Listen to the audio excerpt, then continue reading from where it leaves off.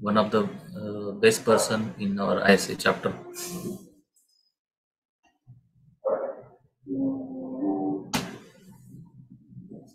He's practicing in Mumbai since 30 years. Basically, his areas of interest are bariatric surgeries, difficult airways, and thoracic surgery, which are in fact from really we found of that cases, that how sir did these cases in their practice. He's having very vast experience of private practice, as actually almost 30 years he did uh, freelancing in corporate hospitals. So, welcome you, sir, on this platform of our ISA Nanded, and this is our like flame of unity. Like that, we are running marathon since first case meet to now. We came to 39, and it will be. I hope will complete 75 years. So it will be tribute to our ISA Nationals 75 years. Absolutely. So we are like that. With that, our 25th years of our silver jubilee year of our ISA city branch also. So we are conducting this case meets regularly.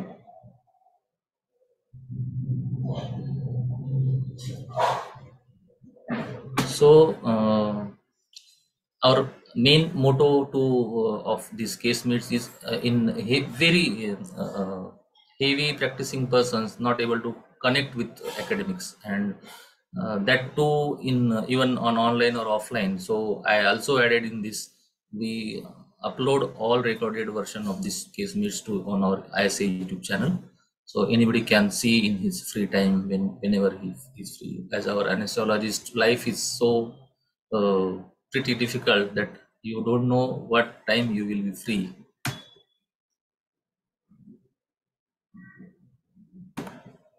Sir has delivered almost 200 plus lectures nationally and internationally also. So one of the really hats off to you that you came on our platform.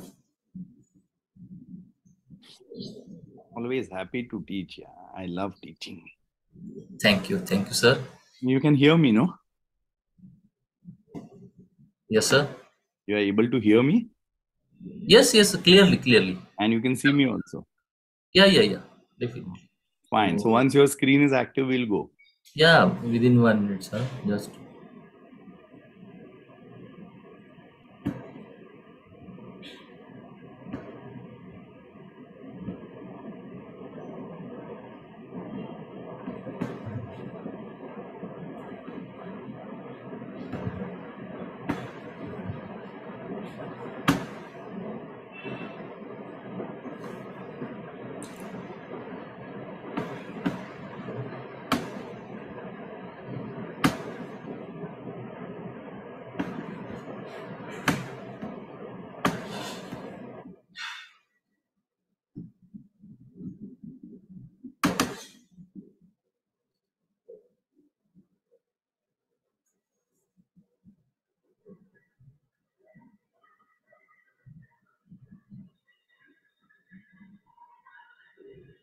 Due to some technical glitches, today's viewer will get some extra benefit always with this.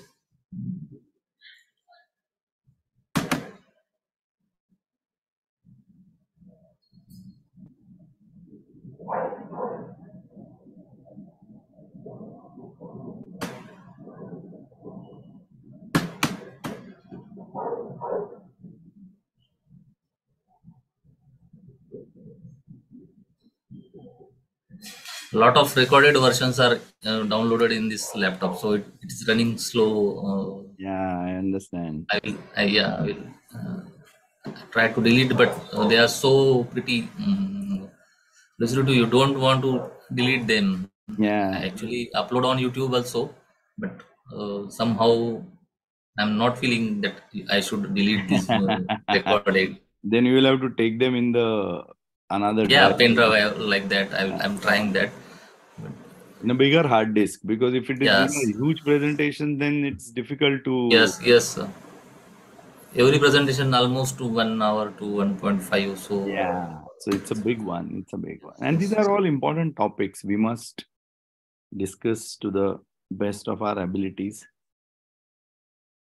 I have very fond memories of coming to Nanded.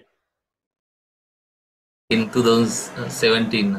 Yeah, I mean, That lovely, time, lovely that time I was a coincidence. treasurer, but actually I fall in at my home. I fall, so I got fracture. Oh my God.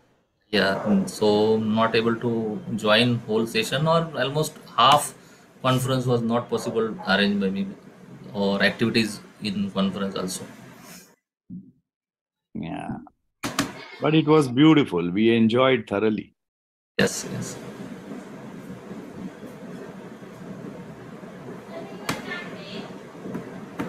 Yeah, now it is coming. So I will start slideshow Yeah. from beginning. Yeah, from this slide only. Yes, yes, yes, yes. Here, what is?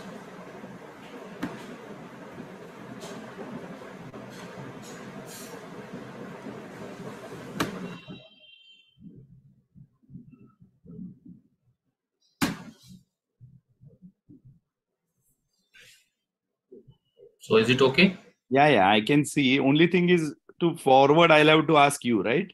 Yeah, yeah, definitely, no problem. I will do. Yeah.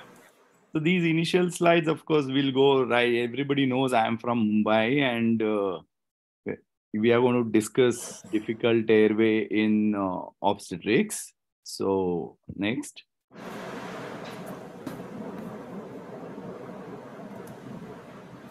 Next, Ladana, Sachin, next. Yes, yes. Yeah, yeah. So this is what we are going to discuss. चालू करूया का रे? Yes, yes, yeah. बिल्कुल मी आता introduction दिलंय, हा चला मग but चालू. still recorded is starting. Okay. So once again, should I No. introduce? We'll go. You have Yes, already. yes. Yeah. Yeah. Okay, So sir. this is what we are going to discuss in next whatever time, about 40-45 minutes. There will be some definitions I'll discuss. Then, of course, why the incidence of difficult intubation in the obstetrics is on the rise. What's the role of obesity in it? How do we assess the difficult airway? We will discuss that also. Next, please. Sorry, sir. Yeah. And then we will also talk about some of the gadgets. How do we manage the algorithms when we have a known difficult airway or an unknown difficult airway? The algorithms are different. Is the extubation important? That's another question we will try to answer. And finally, we'll have conclusions, take home messages, and obviously, I expect all of you to ask questions, comments. So we start. Next one, please. So what is the difficult airway? In obstetrics, we want to say. So whenever we intubate a patient, if you are doing a general anesthesia, cesarean section, or for that matter, any case, what is our idea? That is, we want to provide adequate oxygenation. That's one part of it. And second part, obviously, is the prevention of aspiration. Because oxygenation you can supply even with a mask. But then aspiration you cannot prevent with a mask. And that is why we always try to intubate a patient. So whenever we are giving general anesthesia to a cesarean, or for that matter, any patient, these are the two main aims, is that to give adequate oxygen and prevent aspiration. Then, of course, manage the depth, control the ventilation, CO2 management, all that comes. But the essential part of any intubation is oxygenation, prevention of hypoxia, prevention of aspiration. That is the whole game. So, what is a difficult airway? Now, when you can't assure any of these, either oxygenation or prevent aspiration, that is a difficult airway. And invariably, it lands you into, your patient into hypoxia. Next. Then we will discuss what is impossible mask ventilation. Now, that is inability to provide positive pressure ventilation by doing all these things. So, what are we doing here? we are repositioning of the head and neck. We are doing anterior jaw lift of the patient. We put in an oral airway, put in a nasal airway. We ask another person to help us and try to ventilate such patient. But despite that, when you cannot ventilate a patient, that is called an impossible mask ventilation. Next.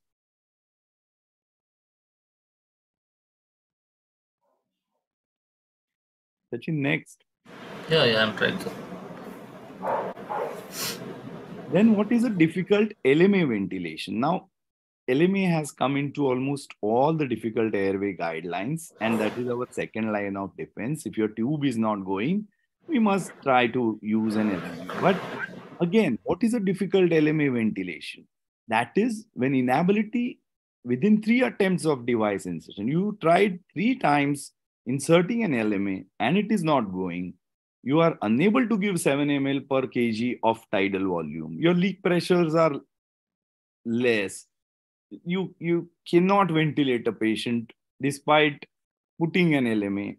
That is a difficult LMA ventilation. Next, please. So, how do you define difficult intubation? That is another thing we must know. Coming to the definition is it is defined by when you do all these things like alterations in management associated with failure to secure a successful ET tube. That means your tube is not going despite you trying all these stunts. Like you change the position, you use different laryngoscopy blades, you use ask help, your help also tries to do the intubation. So more than one experienced anesthetist are trying to intubate a patient, and despite all this, you trying your external maneuvers, you're pressing the larynx, you're changing the position, nothing is working, and that is the time you say that my it is a very very difficult intubation that is this patient is having. Next, please. So, what is the incidence? Now, this has always been told to us that we have invited this problem onto us. So, you will wonder why. How come we have invited this problem onto us? Now, I can always, whenever I'm in a live meeting, I always ask uh, by show of hands that how many of you have recently done a general anesthesia cesarean section as compared to a regional anesthesia cesarean section? And most of the anesthetists lift up their hands. That regional they have done maybe today, maybe yesterday night or what. In my case, today also I have done, yesterday night I did one, yesterday morning, and both were regional anesthesia. As compared to if you ask me when was the last general anesthesia section I did, I don't even remember. It must be pre-COVID. So it's almost 2 to 3 years I have not put in a tube in a cesarean section, and all the cesareans have been under regional anesthesia. So you will understand where I'm getting. Most of the anesthetists are doing regional anesthesia, spinal epidural for cesarean sections. So our training in general anesthesia for cesarean section is taking a backseat. If I haven't done enough, how my residents in a teaching institute are going to do adequately? So that is what is happening worldwide. So the incidence is increasing. It's 1 in almost 400. The recent literature, which I will show you, the incidence has come down significantly. It is now more common. It is now in some of the countries, it is 1 in 150. Some of the countries, it is 1 in 225.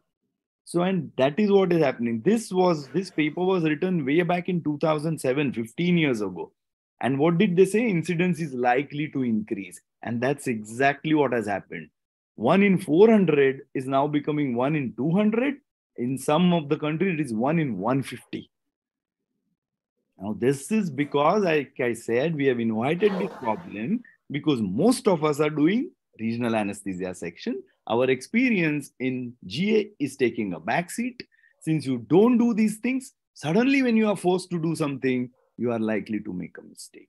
So there are limited opportunity to teach and practice the skills that are necessary to obstetric airway management. And that is where the problem is. And on top of it, the obesity is increasing. Any obese patient, I'm sure all of you know, it's difficult to intubate, difficult to ventilate.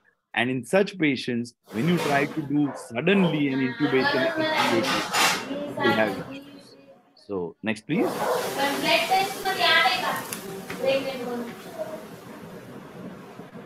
Now, failed tracheal intubation during obstetric general anesthesia literature review, we'll just see the evidence. Now, maternal mortality from failed intubation is 2.3 in 1 lakh in GA for section. Maternal deaths are mainly because of aspiration or hypoxia, like I said in my first slide. And most of the cases, they have found out that anesthetists who are managing these cases are extremely reluctant to go in for a cricothyrotomy or a tracheostomy. And whenever it was attended, it was always very late by the time the patient had become hypoxic, and patients with then the rescue become very poor, and invariably patient landed with cerebral hypoxia or even death. Next, please. Maternal mortality and morbidity. This is another paper which discusses why mothers die. And it was just a 2 years study. And see, the leading cause of anesthesia related mortality were airway complication, and GA has greater morbidity than regional. And that is why we all, the moment somebody tells me you got to do a section, the first thing that comes to my mind is, oh, I'm going to give regional. Unless and until I'm forced to give GA for some reason, I don't give GA. And I'm sure most of us are doing the same thing. And the world evidence is also saying the same thing. Next, please. So how common is this fatal failed intubation? Now it is 8 times more common than the surgical patient. So you have an surgical patient, appendix, or lap chole or a laparotomy. Compared that to an obstetric patient who's pregnant, 8 times you have more chances that you will have a difficult. That's very, very significant. So when you have a GA section, you got to be very, very alert. And especially so in an emergency cesarean delivery. It's all the more difficult in an emergency cesarean section. Next, please. Now, is obesity significant? We will see. Anesthesia complications. Now, this was another paper where they tried to see if obesity has any relevance. And this was done, of course, in United States of America, and from a period in Michigan from 72 to 84. Okay, in a 12-year study, they found 15 cases. Primary cause was anesthesia related death.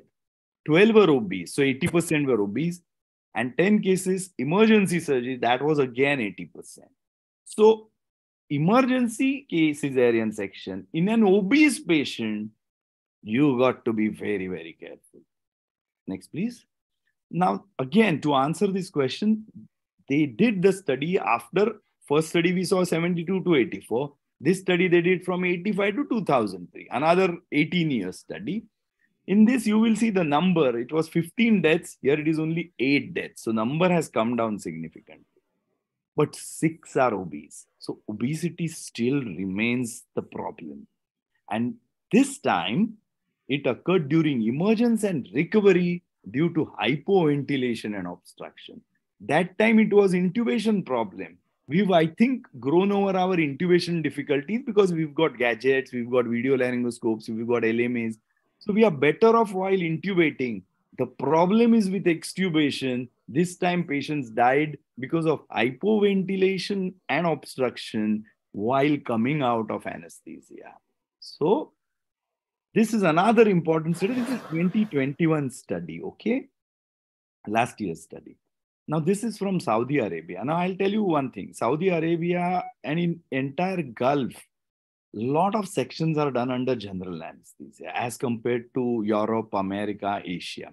You will see this, look at this, what this paper says. This is last year's 2021 gynecological journal. GA was used in, see, 10,000 cases. Imagine 10,275 cesareans. 51% of them have undergone GA. And about 10 minutes back, I told you I have done my GA section 3 years ago. So look at the amount of GA sections that are happening in Saudi Arabia. 42 documented difficult airway. That's 0.8% incidence. Incidence ratio is 1:125. I told you First slide, 1 in 400. Now it's become 1 in 125. Very, very common. What are the things? Same paper again. Failed intubation occurred in almost 60% of cases. And out of this 60%, 42% had difficult airway. Next, please. CS was in 55% of cases emergency. Mean age of the patient was 33 plus minus 5. So you can say 27 to 38. Weight was 60 to 163 kilos. That's significant. 60 is quite a normal patient. 163 is huge. And over 58%, so 60% almost weighed more than 90 kilos. I mean, Indians are that way not very obese. We are catching fast with obesity. 90 kilo patients these days are pretty common in my practice also. I've done max around 140, 145 in an obstetric case, not 163 as this study says. Next, please. And last slide on this particular paper, 50% of cases airway were rescued with LMA. So your LMA becomes your important defense. 50% reintubation succeeded. And fortunately, in this study, outcome was good for mother and fetus in all the cases. That is something is very, very reassuring. They were doing more GA cases, more difficult intubation cases in obese patient, in emergency. They had problems. They survived with LMA and intubation. But thankfully, the mother and the child both survived. That's a really, really, really great. Why obese are at increased risk? Let's see. Because see, first of all, right in the obesity, the problem starts even from pregnancy. So getting conception in an obese patient is a problem. Sometimes they come for a lot of other things to you, like ovum pickups, then the ovum insertion, then they come for precious pregnancy. They've got lots of systemic diseases. It involves right from your top to bottom, every system is affected. Everywhere there is fat. So there is difficult airway, blood pressure, diabetes, central obesity, no neck. So all sorts of these things are happening in an obese patient. You try to give a spinal or a neuraxial anesthesia, getting neuraxial anesthesia also is a difficult. Chances of failing such neuraxial anesthesia are very high in obese patient. And that is why when they land up in an emergency and all these things happen, you have to end up giving them a general anesthesia. Please. So why obese are at increased risk? Then when you start giving them anesthesia, chances are that the position may be difficult. The cricoid pressure, the person who's applying may make it into a difficult intubation. The breasts are huge in these patients. So micromastia, that can sometimes cause problem for your laryngeal blade. Physiologically difficult airway. What I mean by this is there are two lives in a mother, her own as well as her baby's. So oxygen carrying capacity in pregnancy, FRC has gone down. The uterus is pressing it from lungs and diaphragm from below. So the FRC goes down. The oxygen consumption increases. So they become a physiologically difficult airway. That means they require more oxygen per minute than a non-pregnant patient. And that is why the chance of getting them hypoxic as compared to a non-pregnant lady are much, much higher. And that is why they are physiologically difficult airway, in addition to an anatomically difficult airway. And then when you know that I have an emergency case where the patient is not fasting or fasting, whichever way, is obese, has a fetal distress, you're working in not so great setup in the middle of the night with no help around. Now you can imagine what all can go wrong. Next, please. So American Society of Anesthesiologists is the closed claims. That means closed claims means settlement was done either by hospital or whichever way. But then they open these cases and analyze to learn from them, not to gossip around, but to learn from them. And what did they find? Most of the cases were substandard management. Means our planning was pathetic. We had inadequate ventilation, esophageal intubations. Difficult intubation was not what you say, anticipated before. So you tried to give general anesthesia and then they could not intubate and the setup was not so great and they landed up in big problems. So this is for us to learn. What is the incidence of difficult intubation? Now in different countries, different seniority, different experience, it keeps on varying. But frequently unexpected, usually difficult intubations. It's around 8% in some studies. More than 3 times the incidence witnessed in the non-obstetric population. In the another few slides back, you saw 8 times more in non-obstetrics cases. According to this paper, it is more than 3 times. Whether 3, whether 8, but still far higher. Then this study was done by Sachin Khetrapal. 22,000 attempts at mask ventilation were seen and impossible ventilation was found in say 0.3 or 0.4% of cases. Please. This another study showed it was 15.5%. So like I said, it depends on the country to country experience, whether you're working in what sort of setup. So the real incidence in India may be in between somewhere. It may not be as high as 15, but it may be somewhere. And what are the risk factors for this airway complications during pregnancy? There are so many which I have enumerated, like airway edema, if FRC goes down, I told you, oxygen consumption is more, weight gain occurs, the breasts are huge. So these are physiological changes that are happening in the lady, which itself is causing complications. Then, of course, then there are more additional like bull neck, large breast, large floppy epiglottis, large tongue, and then then the next slide, please.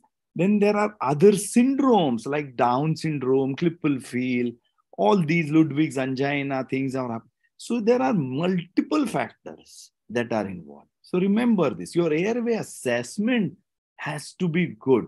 But what is the reality? See this prospective study, 1,200 patients, 51% of the difficult intubations were anticipated. That means 49% were missed. So it's almost 50-50. Out of the two, one is missed. So do your airway assessment very properly. Do your Limon. What is your Limon? Look externally. Evaluate 332 rules that your mouth opening is 3 fingers. Your hyoid to chin distance is 3 fingers breadth.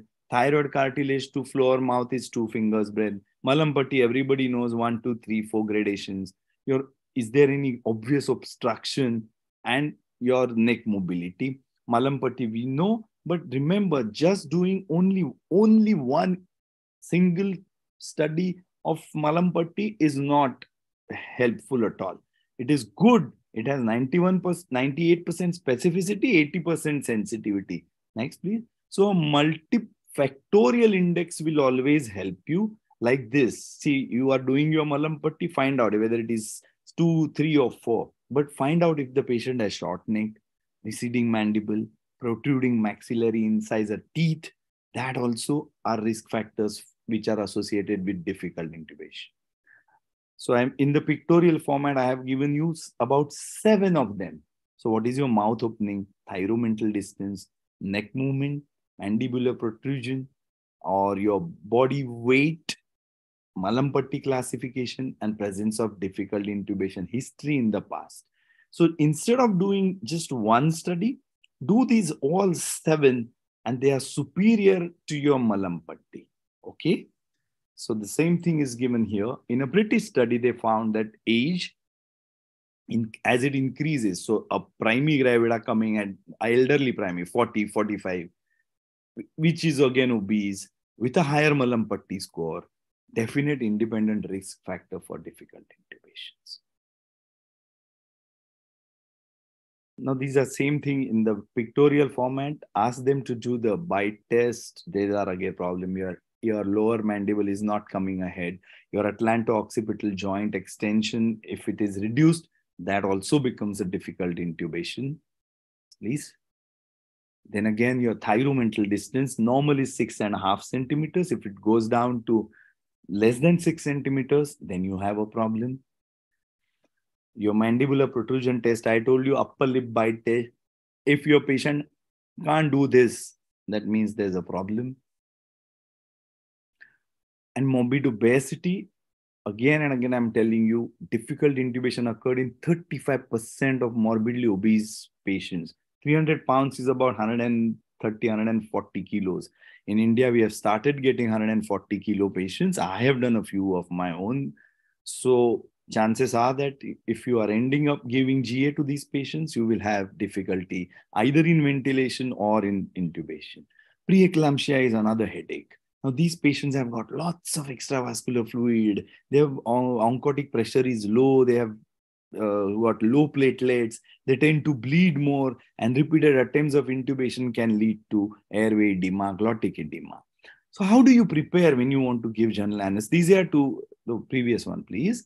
How do you prepare when you give? Now, there is an aspiration prophylaxis. Unfortunately, sodium citrate, which was available in India, is no more available in India. One company was making it, not adequate sales, so they decided to stop it. Ranitidine is sometimes available in few places where I work, otherwise it is again banned injection format. So now we have only Perinom, Pan 40. So whatever is available, please give to the patient.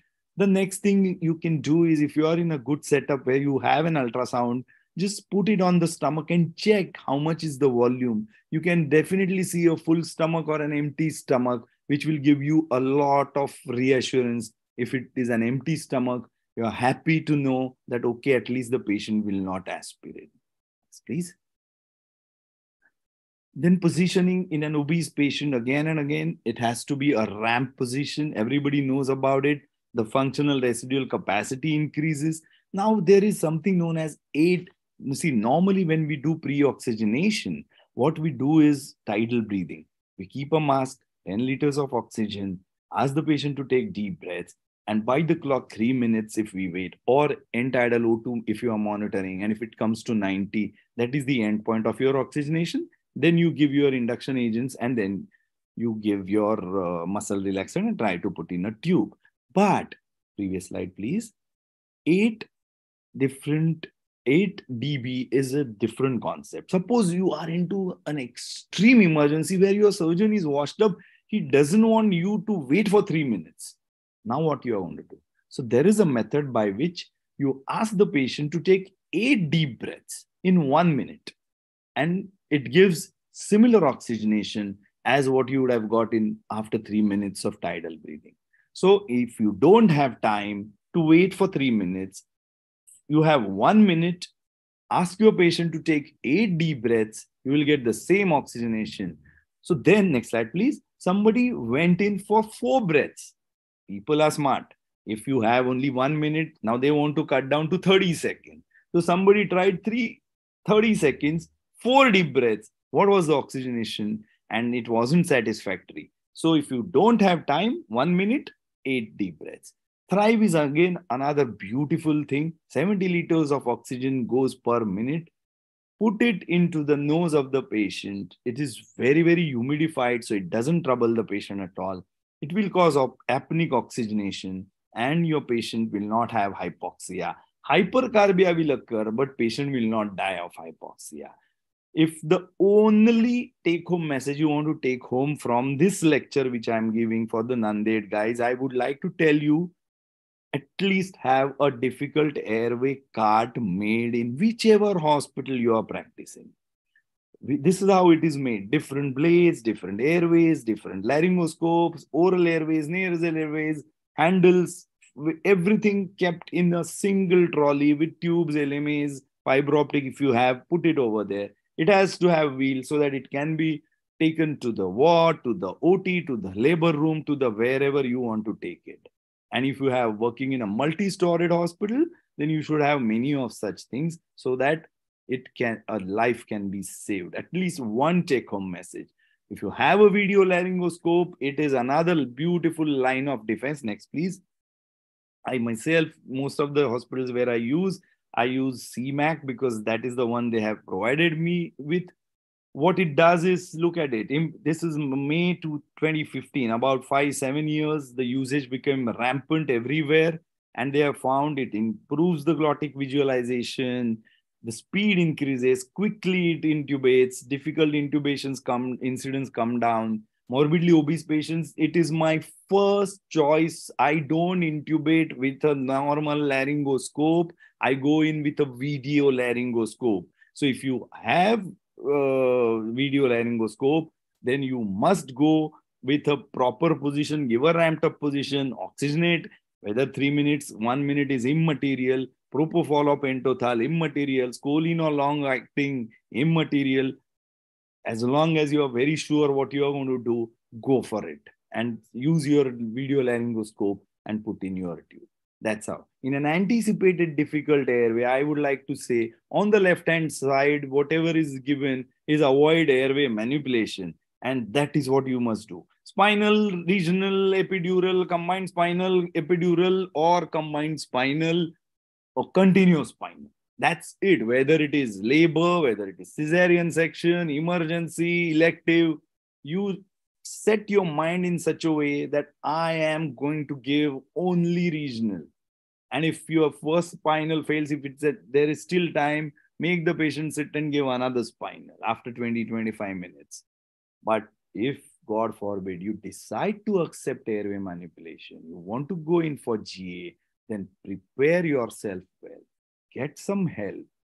Have it in the proper setup in a tertiary care hospital with adequate help, ward boys, nurses, colleagues, with all your difficult airway cart ready with you, different blades, video laryngos, and then try and do an awake laryngoscopy. Try and see if you can, it's well and good. Otherwise, go in for regional anesthesia. But what happens when it is unanticipated? The problem starts with unanticipated.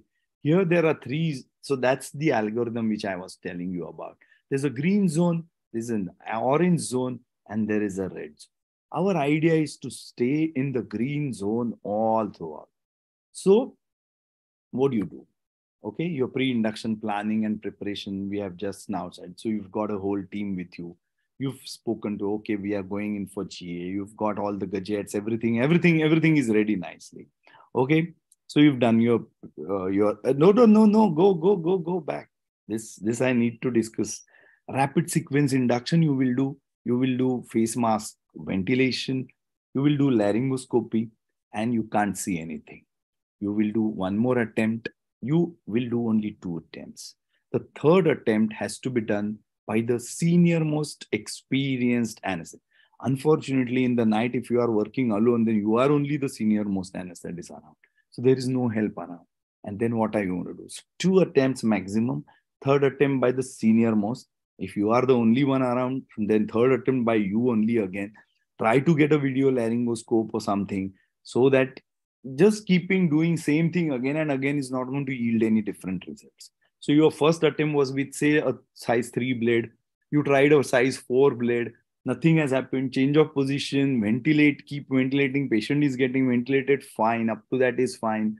Third attempt with a video laryngoscope, tubes goes in, success. Everything is hunky-dory, continue with the case. So you stayed in the green zone. Unfortunately, that doesn't happen.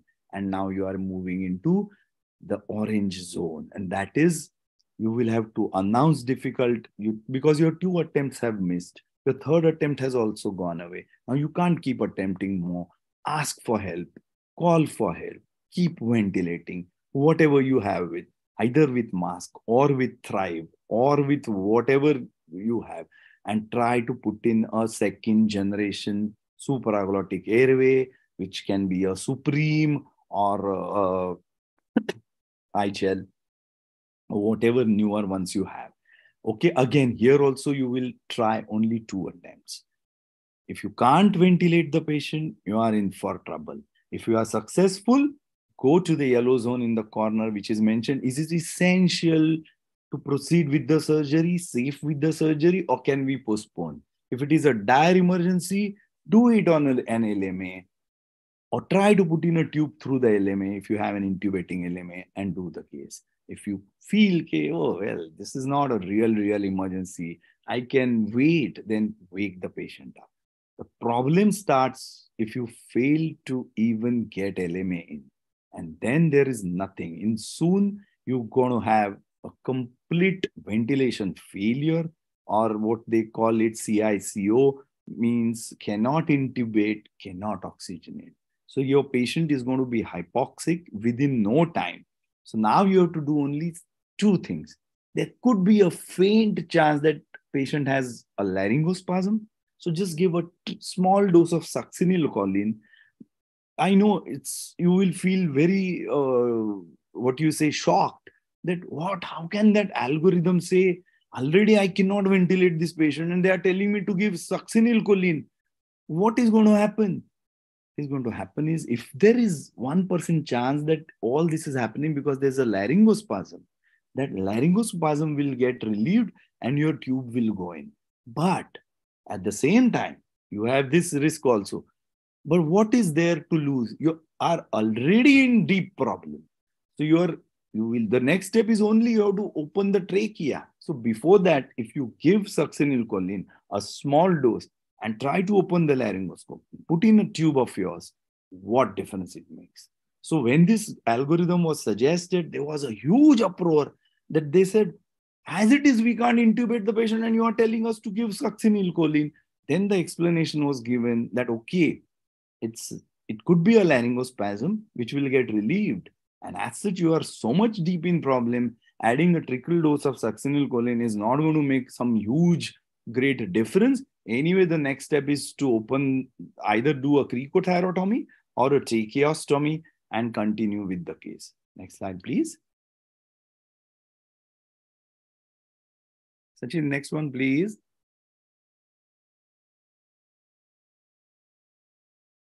Hello.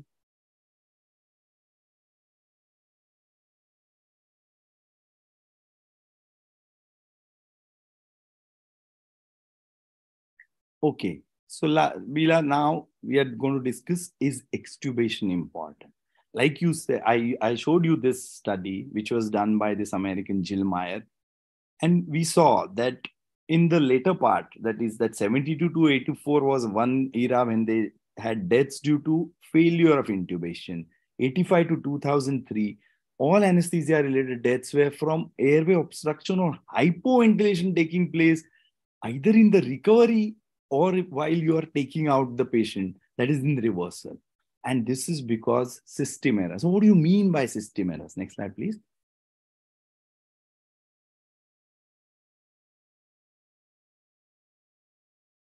That is the lapses in the setup. What do I mean by that is, say like you are an anesthesiologist who's privately practicing, you had this case and you have 4 more cases lined up. So what happens? You do this case, you reverse this case, and you go away. The tube is still inside. You tell the many places there's a recovery room where they allow the nurses or the people who are observing to extubate. So there was no anesthetic, lapses in the post-op monitoring. The tube was removed. The nurse later on could not intubate. Nobody could intubate, and the patients have died. And this is especially true if in a difficult intubation. So God forbid, if you have a difficult intubation and you have a busy list on that day, if you have to, first of all, either cancel the entire list and be there with this patient, because patient in the hand is most important than the next 4 patients.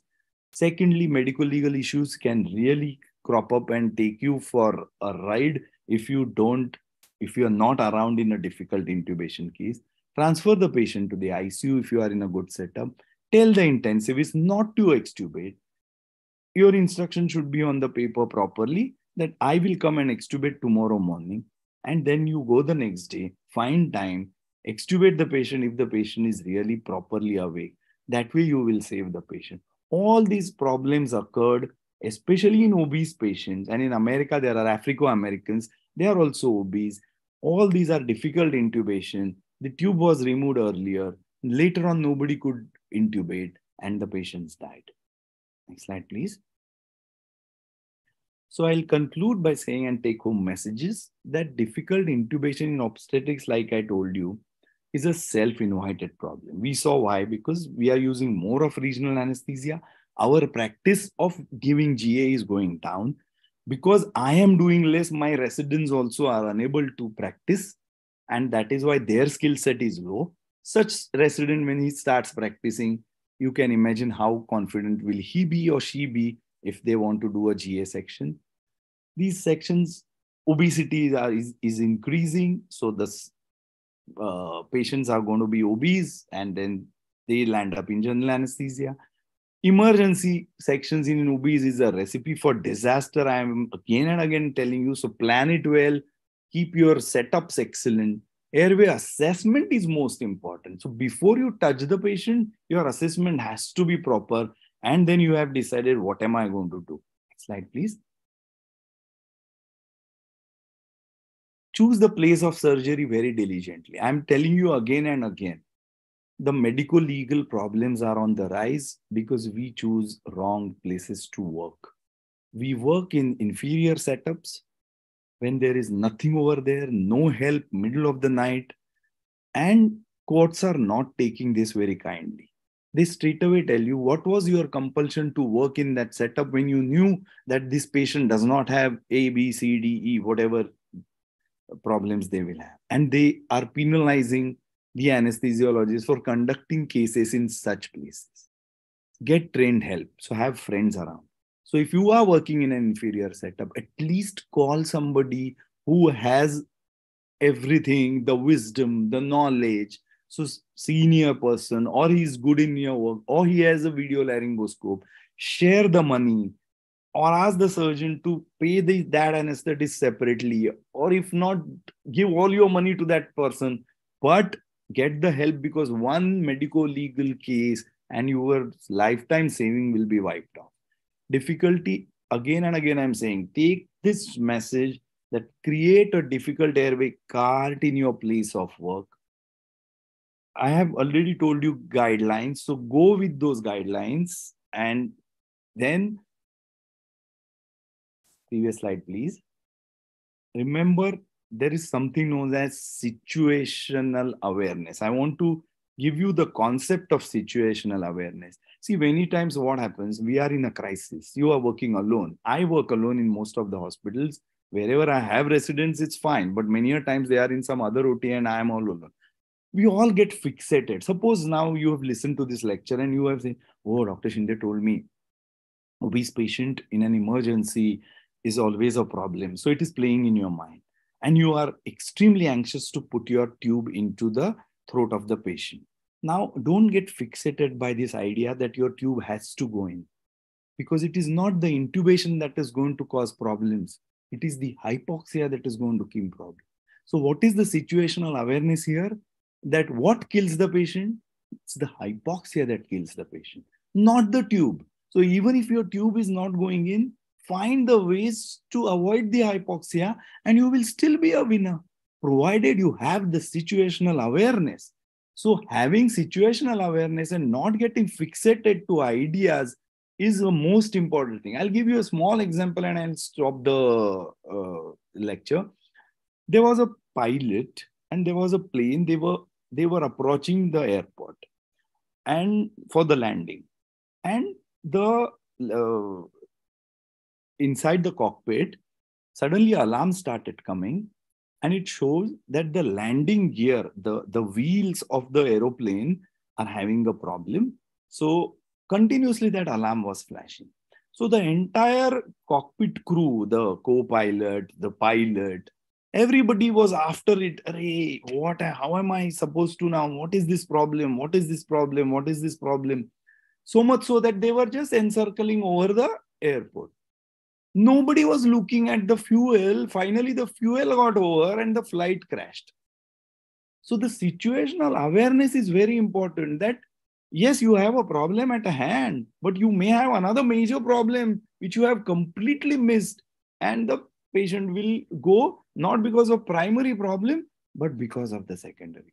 So have situational awareness, get help, choose your places wisely, create a proper difficult airway cart, and always train your staff, run algorithms, simulations, so that everybody, tell your surgeons also to help you out.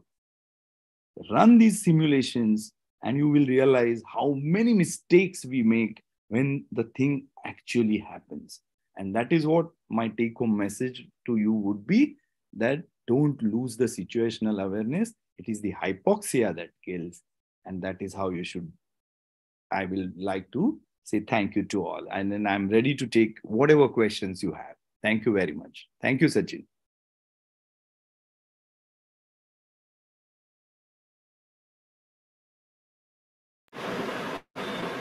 Thank you, sir. Thank you a lot.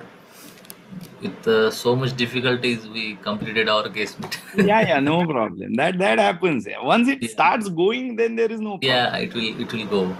Now tell me, any questions people have? So I will exit from my screen Yeah. first of all.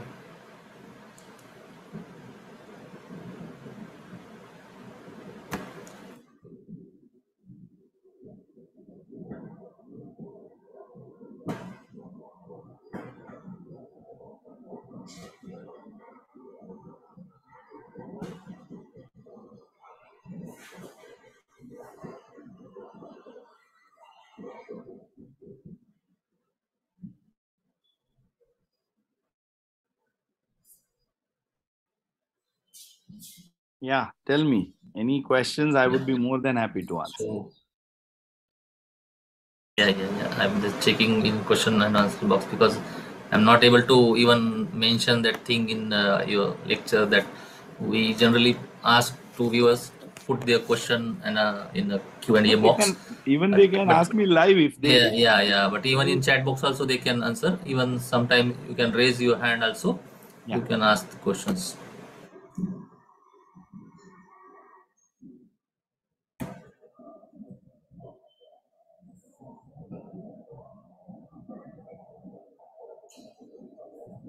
What you mentioned overall in your lectures, sir, that day by day that obesity is increasing and you are facing Yeah. almost 100, maybe below that our situation may be for difficult intubation in cesarean sections. So what you mentioned is right, sir. Day in day out we regularly use RA for sections. Yeah. So nobody cares about that, how airway will. And another thing is what people and the audience must understand is, see what happens. Suppose you are working with a surgeon and you are working in a hospital, and he shows you a patient in the morning, and he tells you, "Look, Dr. Shinde, this is a patient. She has just come. Go and do the pre-op. If she lands up in section, we will do it whenever during the daytime. You are here only." Now you have seen her in the morning. At that time, she was in mild pain and say 1 centimeter dilated or 2 centimeter. But what happens is over the next 6, 7, 8 hours, the labor progresses. Yes. Now, with when you when she comes onto the table, you have seen her in the morning. You have seen her malampatti in the morning. This 6 to 8 hours of labor has changed her malampatti. It has again and again we have seen that what you do in the morning and then you do it after 6 to 8 hours, you will realize the malampatti 1 has become malampatti 4.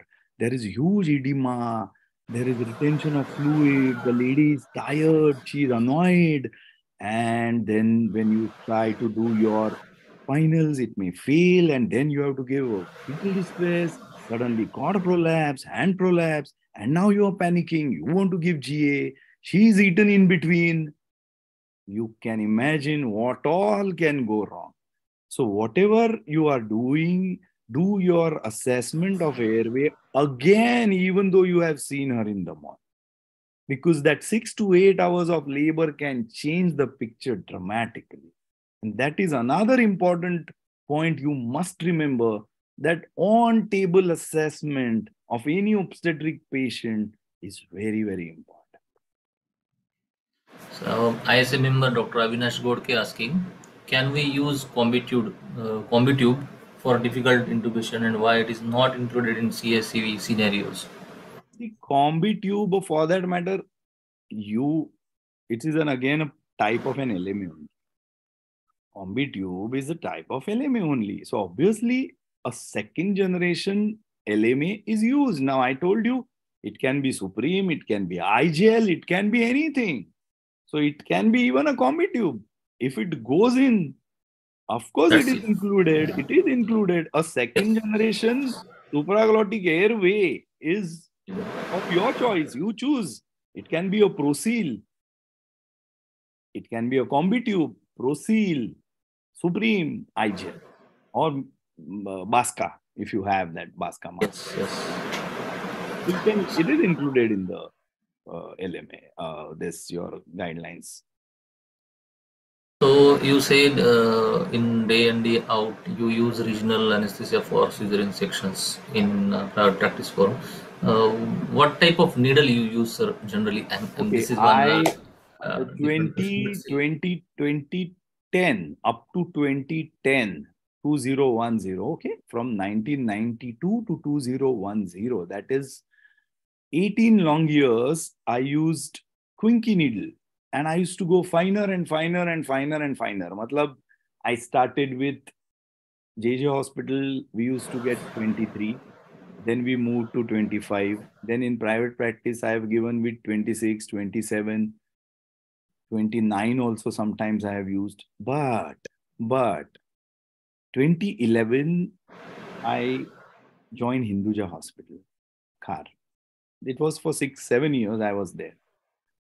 That time, they started providing us with Whitaker needles, the pencil point ones. And then overnight, I shifted to a Whitaker needle. So 18 long years or 20 years almost, I had used Okay. Twinkie needle of different sizes from Numbers. 23 to 27, 28, 29. But overnight, I shifted to 25 Whitaker. And that is working so beautifully that there's hardly any incidence of PDPH. It does happen even with your Whitakers, also, it happens, but it recovers much earlier. And the incidence between a 25 Quinky and a 25 Whitaker is very different. It is less than 1% in a Whitaker. So if you are getting and today Whitakers are very widely available everywhere. They are not very expensive. And you only need little bit of practice. And I'm sure anybody who has worked for 10 years in private practice will be easily make that switch. If I could do it in one day, like till yesterday I was using Quinky, and from tomorrow I started using uh, your Whitaker, I'm very sure all of you can make it. It's the what you say, you have to make that attempt. And today I cannot live without Whitaker. Now it is so much radical thing has happened. There was a time when I was using only Quinky, and now there is a time I cannot live. If that particular hospital don't have Whitaker, matlab I will throw a fit. I said, what are you doing? How can you live in today's times with a Quinky needle? This, that, yeah, wo. I'll eventually give spinal, but But I'll see to it that when I go next time, the Whitaker is available there. You make so much hours that they, and because now I'm very senior, they take me very, very seriously. yeah, yeah, If I make really. hours, they will get it. So that is how it is. Okay. But what Sir, are you all are using in your practice? What do you use it in your Twin practice? K, sir. Twin K regularly 27 and 25 we are using. Then I Whitaker is would not. suggest, But please use. you mentioned about Whitaker from our city branch point of view. I will appeal to all. Yeah, please, because it's very widely available. Tell your local distributor of any Yes, yes, yes. ground or Definitely, sir. So I wanna ask about what drugs nowadays you are using for sections okay. I in your routine Yeah. practices. Routine practice is only one single thing I have been practicing. I've never changed. Like, okay, first, when I started Yeah, 30, yeah, yeah. Huh. there was that time it was a different drugs. We had 5% xylocaine, which was available, which has now gone out of India. I don't see anywhere. If you are getting it, you are lucky. Otherwise, I don't see it. Then the whole world, we had 1% bupivacaine, which was called Marcaine. Yeah, That also went out of circulation. Then now we have 4 cc's of zero point 0.5 sensokane, and I'm in heavy or whatever it is called. I use 0.5% sensokane heavy. I always add fentanyl to my every spinal, whichever spinal I'm giving, whether it is for cesarean section or whether it is for any TURP or what, fracture neck, femur, whatever I'm giving, I will always add fentanyl 20 mics to my spinal anesthetic combination. The reason being not to increase the duration. Fentanyl doesn't increase the duration of the anesthesia. It gives you a dense block. It improves the quality of the block. So, in private practice, you understand this. When you are called, your every failure, you lose a surgeon. Yes, yes. So, your quality has to be top of the line. Suppose you are doing a VIP, you have given spinal, and she starts making noise. When they, most of the surgeons in Mumbai I have seen, they take out the uterus after the baby is out and then they are suturing. This is typical KEM hospital training. A lot of anesthetists, a lot of surgeons are from KEM hospital with whom I work, and they will always take out the uterus out. Now you cannot increase the sensor can part of it. That is your 2.1 or 2.2 depending upon the height of the patient. And if it's a very short patient, I'll give 2. But otherwise, 2.1 or 2.2 ml is a very, very standard dose. I always take it in a syringe. And I add 20 mics of fentanyl to it. That makes the volume 2.4. But it doesn't give you any problems. There may be mild hypotension, but your ephedrine should always be ready with you. Don't allow the fall to happen. There is always co-loading going on. There was a time when we used to preload the patient with 1 liter of ringer lactate and all. These days, nobody does that. Everybody does co-loading. So along with the spinal only, you are giving your fluids, ringer lactate, and oxygen, whatever. So you give 2.1 or 2.2 of 0.5% bupivacaine heavy along with 20 mics of fentanyl, and that will take care of your cesarean section in a normal height patient. If the patient is very short, 5 feet or Yes, less, then yes. I will go low. I will go 2 cc of 0.5 bupivacaine heavy. I have not tried the So, new drugs that so are available these days. Leo and Amine or like that, you, Those guys I keep think. coming and keep telling me, it is, I'll tell you something. Like I said, private practice is a result oriented business. Yes, The yes. stakes are very, very high. Suppose somebody calls you even for an epidural. In the first 10 minutes, your patient should be comfortable. You do what you want, but the patient has to be comfortable. So I always have a debate with Dr. Ketan Parekh, who is a great proponent of labor analgesia. He does fantastic work. And I always tell him this that Ketan, we are in private practice. So I always prefer CAC for my labor analgesia. As compared to Ketan, who's Britain trained, there they give conventional epidural. Now, what my defense against is that is yes, I can give a beautiful epidural. That is not the problem. But I'm giving purposely spinal along with my epidural because look at the circumstances. Okay, you have been called. You're seeing the patient for the first time. She is seeing you for the first time. She doesn't know how great you are an anesthetist. She has no clue. She has never seen you. She doesn't trust you. She is in pain.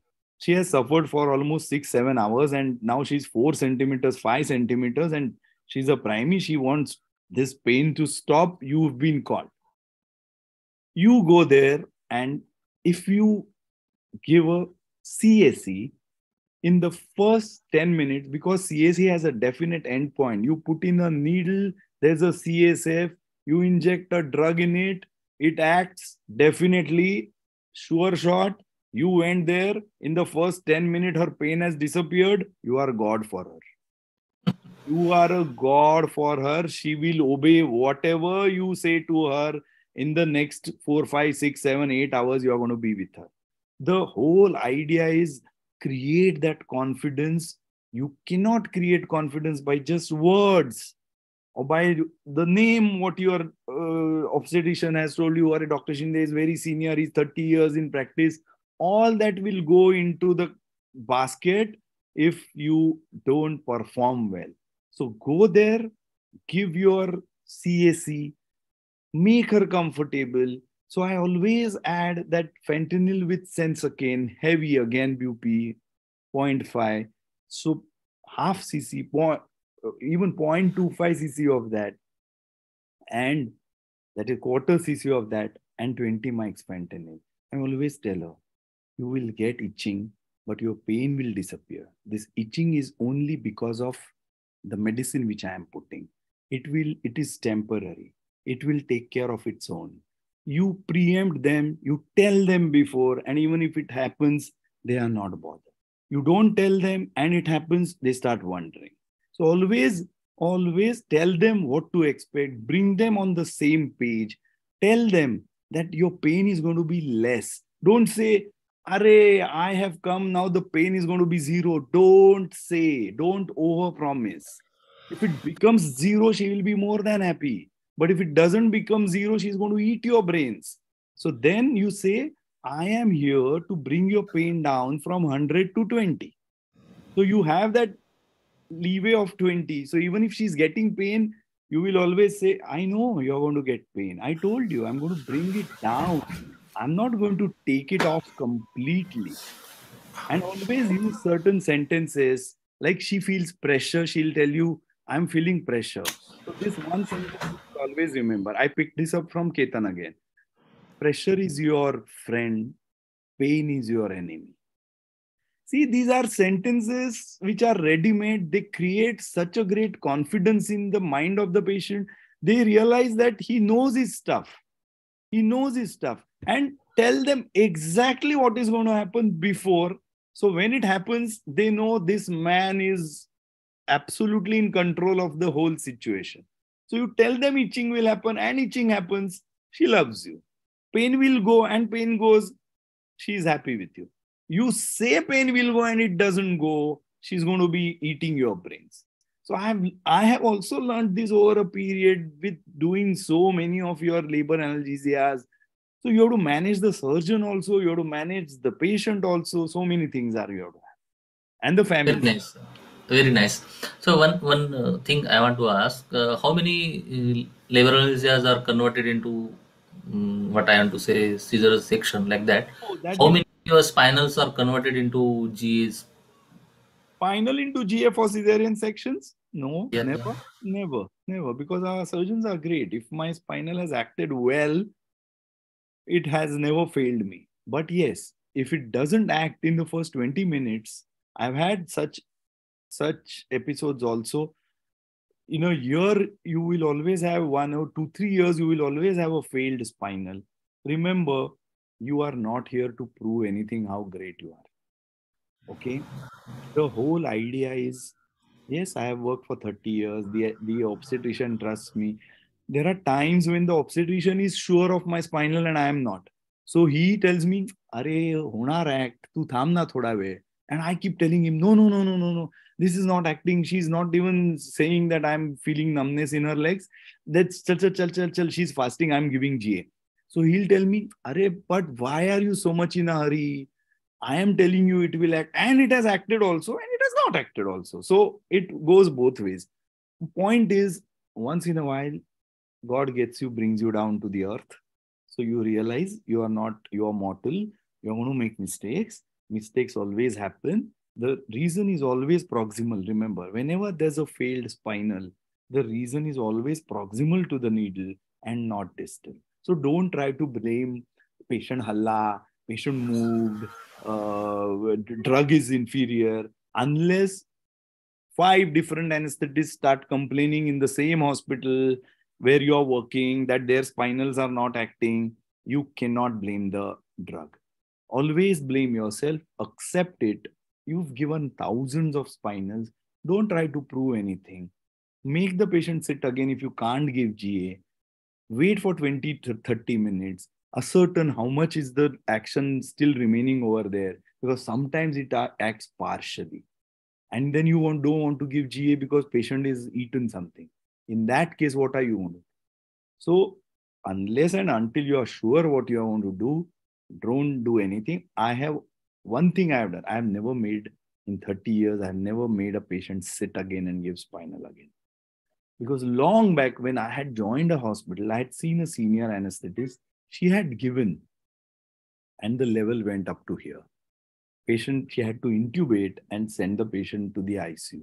That thing has created so much impact on my mind that I decided if I ever need to make the patient sit again and give, I will not do this. I will give general anesthesia. Thankfully, I work in good setups. Everything is available. But again, in the middle of the night, nothing is available. Yesterday night, you will not believe, yesterday night, 12:30, I was called for a cesarean section. Patient had full meal in the hospital, in the labor room at 9:30. I just lost my head yesterday. I shouted the hell out of the sisters and I said, which hospital in the world feeds the patient when you know she's a primey in labor, she can move to a cesarean section or a normal delivery? How can you feed her? So the RMO is telling me, but she was for normal delivery. I said, she was, but she can move in any way. Now suddenly the cord comes out or a hand comes out. You want me to give GA? She's had full dinner. How am I going to give her general anesthesia? So they were like looking at me as if, I have come from moon or Venus somewhere and I'm talking some strange things. So this is what happens. Thankfully, my spinal worked. I was extra careful. Even the patient was general ward and I had a resident. I said, you are not going to touch this patient. I am giving this spinal because this is not the time you are going to learn your spinals. If this doesn't act, I am in for trouble because now I have to give GA. She's eaten. And she was not 100 kilos, but she was around 85, 86 kilos. So I never wanted to give general anesthesia in a full stomach patient. I saw to it. I gave a proper Vitaker 25, 2.2 plus 20 mics fentanyl. It acted beautifully. Everything was hunky-dory and I came home at 2 o'clock happy that I was never needed to give general anesthesia. So like to answer your question, if my spinal fails, I will 100% give GA unless I'm very sure that this is a difficult GA. Patient is not fasting or some other anatomical problems. Otherwise, spinal works beautifully, no problems. And spinal going into GA is not happened because most of the surgeons finish it. And you are giving Anavin with fentanyl, it will last for 2.5 hours. It's very unlikely that the section will last 2.5 hours unless there's a problem. And in that cases, then again, also I have given. Luckily, I have never had a full stomach patient, spinal not acting, and I have to give GA. That has not yet happened. I don't want it to happen again. I want Yes, God to be kind. definitely. Definitely, no one should think like that or should not happen to any anesthesiologist's life. So one person, I don't know name, anonymous person asking on this same situation. In case of high spinal ileus, I had to intubate the patient, Yeah. which was in emergency. Some say give bag mask for some time and tide over the crisis. But I feel very risky to give IPRR in ANC patient who is always supposed to be full Full stomach. stomach. Agreed. What will you guide to manage this scenario? No, it is better to put in your tube straight away. Put in a tube straight away. See, get help. Where the problem starts, I'll tell you. You have nobody in the OT, and then who's going to give cricoid pressure? See, the problem is who is going to give cricoid pressure? See, there's a set protocol. Now you want to give GA. You yourself have said every pregnant patient is a full stomach patient. So technically, you are supposed to give a cricoid pressure. One person gives cricoid pressure, another person intubates. Now, you want to put in a tube. So don't even ventilate with mask. Oxygenate for 3 minutes with 10 liters of oxygen. Allow tidal oxygen to become 90, 95, 79, 100, whatever. Then give propofol. Don't ventilate. Give succinylcholine or whatever. Again, don't bag mask. And because you have oxygenated for 3 minutes, you will be able to put in your tube. One more thing you can do is your nasal prongs and put them on 16 liters. That is your maximum flow on a meter. 16 liters. Give a little propped up position. So what it does is the nasal oxygen that goes into nasopharynx, oropharynx, trachea, it causes something known as apneic oxygenation. Humans take oxygen and give away CO2. So at the alveolar level, there is oxygen going in and CO2 coming out. Because of that pressure difference, oxygen keeps on going, CO2 keeps on coming up. But what happens is, what you are interested in is giving oxygen. So, propped up position, 3 minutes, tidal volume, 10 liters per minute oxygen. Nasal prongs, 16 liters. Propofol choline, no bag masking. Quick laryngoscopy. Now, the moment somebody has started injecting pentothal or propofol or whatever, there is a cricoid pressure given. Now, cricoid pressure is, or required pressure is 20 newtons. How do you decide 20 newtons? Now, that you have to practice. Now, how do you practice? Take a 20 cc syringe. Okay, I'll tell you two methods. Take a 20 cc syringe and aspirate air in it. Put it ulta on a table, and with your these two fingers, keep pushing the plunger. Okay, so because you are going to give cricoid pressure like this, you are going to keep pressing with these two fingers and thumb. Keep pressing that. You will get that feel. Now, I cannot describe a feel on the video. So I'm telling you how to do it. Take a 20 cc syringe, empty, put air in it, put it on a table, and try practicing with your your index finger, your middle finger, and your thumb onto the plunger. That pressure, that is 20 newtons. This is one method of training.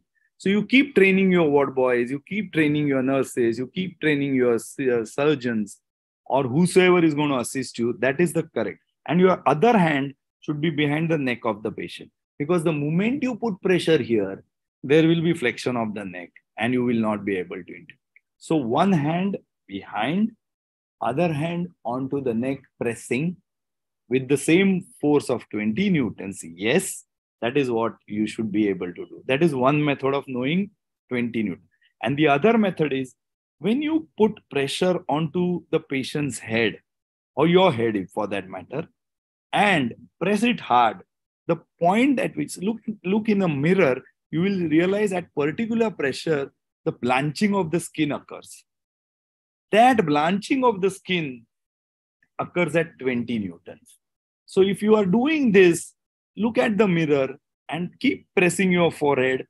That pressure at which there is a blanching of your forehead skin, that is a 20 newtons.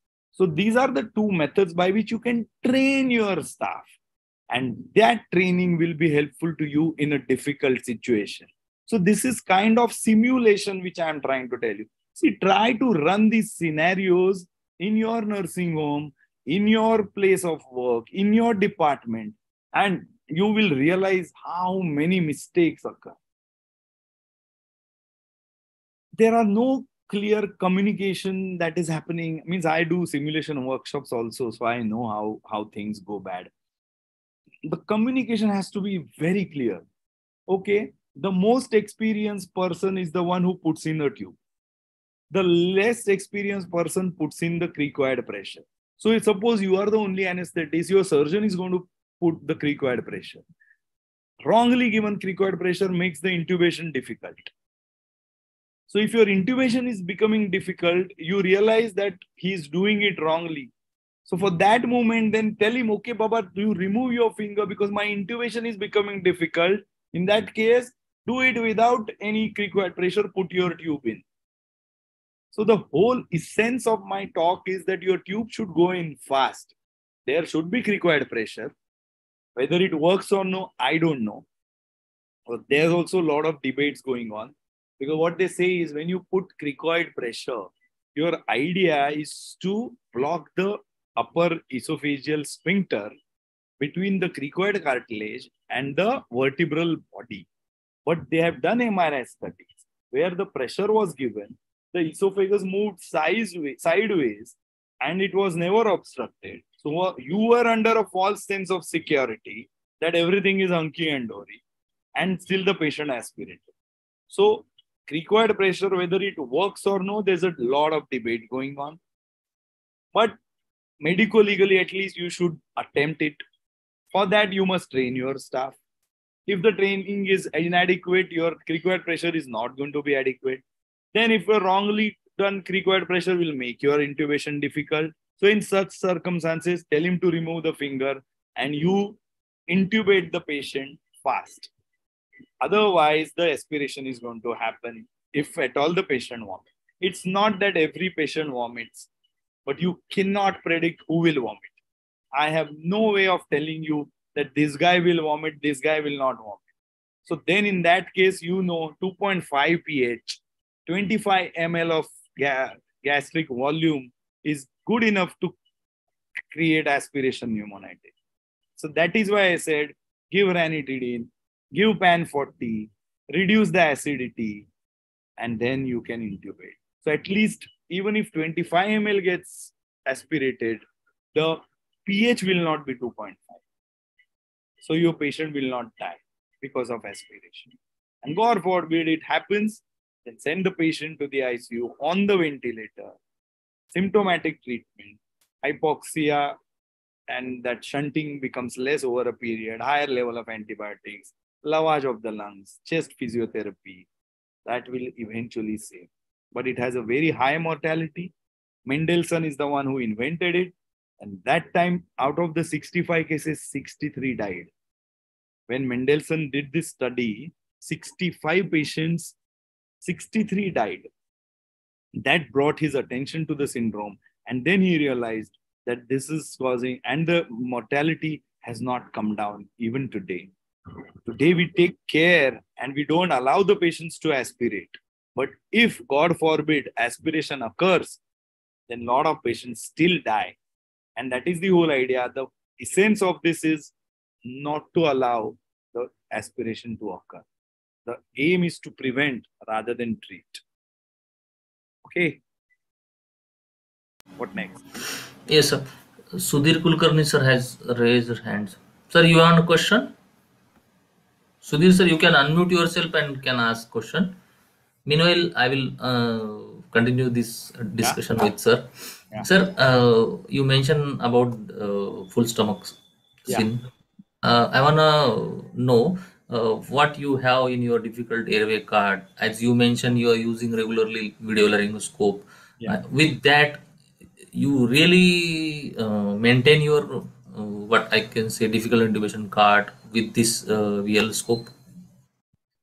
Yeah. See, we have a cart, like I showed you the picture. Yes, same. That cart is there. We have a fiber optic in most of the institutes also. And in bigger institutes, we have multiple video laryngoscopes.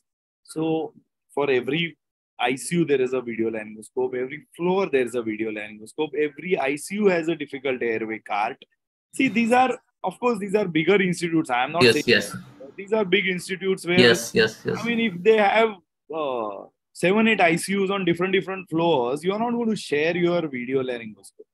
I have a CMAC. I don't own one, but most of the places where I go, I have requested the management to have a CMAC. So most of them have obliged. And so now I always use the D blade of a CMAC. I don't use normal blades at all because normal blades don't give you any advantage. It is the D blade, the extra curved blade of the CMAC that brings your Cormac-Lehan 4 to 3 to 2, or 3 will come to 1, 4 will come to 2, and the intubations will become very, very easy. 1 to 2 steps down on a Cormac-Lehan becomes your intubation really becomes beautiful. On top of it, you have to give a head up position, ramp position, oxygenate well.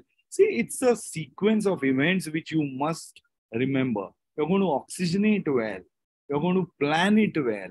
You're going to have different sizes of blades ready. But when in difficulty, or suppose I'm not doing, this is related to obstetrics. Suppose I'm not doing an obstetric case. I'm just doing a bariatric case of, say, 170 kilo patient. I'm going to give a ramped up position, oxygenate well for 3 minutes with 10 liters of oxygen. And then I will give propofol of whatever muscle relaxant I am using, a scoline or a, I generally don't use scoline. I use itracurium or cisatracurium, whatever I'm using depending upon the patient's condition. That I will give, and I will directly go for video laryngoscopy. I don't attempt any other, because I know my first attempt of intubation is the best attempt of intubation. I don't want to try out a time, second time, then call for VL and all. No. If you have a VL, then let your first intubation be on the VL. Because ours is a generation which has done 20 years on normal laryngoscopy. Yes, yes, And yes. last 10 years, we are doing video laryngoscopy. So we are good in both. I would say a younger boy who comes today will be very well trained on video laryngoscopy. I really wonder, if he doesn't get video laryngoscope outside, will he be able to do a normal laryngoscopy with a normal blade, a size 3 blade or a size 4? But that person has to practice somewhere to get this. But for all others, like our generation people, we are good in both, because we have worked in absolute pathetic conditions and now we are working in good conditions. We've seen hand on pulse anesthesia to the best of the monitors. We have seen video laryngoscope, we have seen single blade laryngoscopes. So we've seen everything from Twinkie needles, we've seen to Whitaker needles. Yes. From ether, we have seen desfluran. From Fortwin to fentanyl. So everything we have seen, we have learned on the job. So ours is a good generation. We are so we can work in adverse condition. I don't know that the newer boys will be able to work in adverse condition, but I would say, instead of them working in adverse condition, change your conditions, buy all those things, invest well, and do a case properly, rather than cribbing about it. Like you said, you use Twinkie needles. And I said, overnight, if I can shift after 20 years of practice on Twinkie to Whitaker, I'm sure every one of you who's listening is going to do it. It doesn't take much. Just make it available and start giving. क्या होगा? Initially, 2-3 may fail. उससे ज़्यादा क्या होगा? And why will that fail? Spinal doesn't change. The endpoint doesn't change. Unless the CSF comes, you don't inject. And spinal has a definite endpoint. The CSF has to come. Till that time, don't. Anything else? I think, sir, you covered a lot on difficult airways in OBGY patients. Even you mentioned on other topics also. So we will really learn from you related to spinals, and even about related to airways also. A lot of things learned from ISAC branch Nanded members. So they will very much thank you, sir. On this evening of our 16th October, we are discussing our topics and doing our work. Really, I feel appreciated and very feeling happy that we are in 75 years with you actually, and our 25th. What I am to say, silver jubilee year also. Silver jubilee year. Yes, yes. दुग्ध शर्करा योग आमचा पण आहे आणि आम्ही पण जरूर. तुम्ही काय कॉन्फरन्स वगैरे केली ते काय करा, आपण करूया येऊ. Yes yes yes sir, definitely करूया सर. तुम्ही सिम्युलेशन मध्ये आहात ना सर मोस्टली? सिम्युलेशन मध्ये आहे. आता करायला लागलो सिम्युलेशन. मी आधी नाही करायचो, आता मी रिसेंटली केलं. आता मी गंगाला माझं दुसरं, I am doing a different work. आता मी इथे ORA ला सिम्युलेशन, हळूहळू वाढवायचंय सिम्युलेशन. येस येस येस, मी तोच विचार करतोय. सिम्युलेशन पार्ट घेऊया आपण आपल्याकडे नांदेडला, जर तुमचे डेट्स. हा नाही मला नको विचारू. मला विचारण्यापेक्षा आय टेल यू हुम. वैभवी उपाध्ये म्हणून आहे पुण्याला. Okay okay okay. मी तुला तिचा नंबर देतो. येस येस, तिला सांग आणि ती करते. आता ओनली प्रॉब्लेम कुठे येतो ना, ते मशिनरी लागते सिम्युलेशनसाठी. येस येस येस ती लोक ते आणतात, मग ती त्याचे चार्जेस वगैरे सगळे तिला माहिती. येस येस येस ते ते I will come with Vaibhavi to Nanded. That is my promise I am giving you. Whenever you call, if I am free or if I am not traveling somewhere, if I am in town, आपण ना ती ठरवूनच करूया मस्त. Definitely And I'm telling you that is really helpful.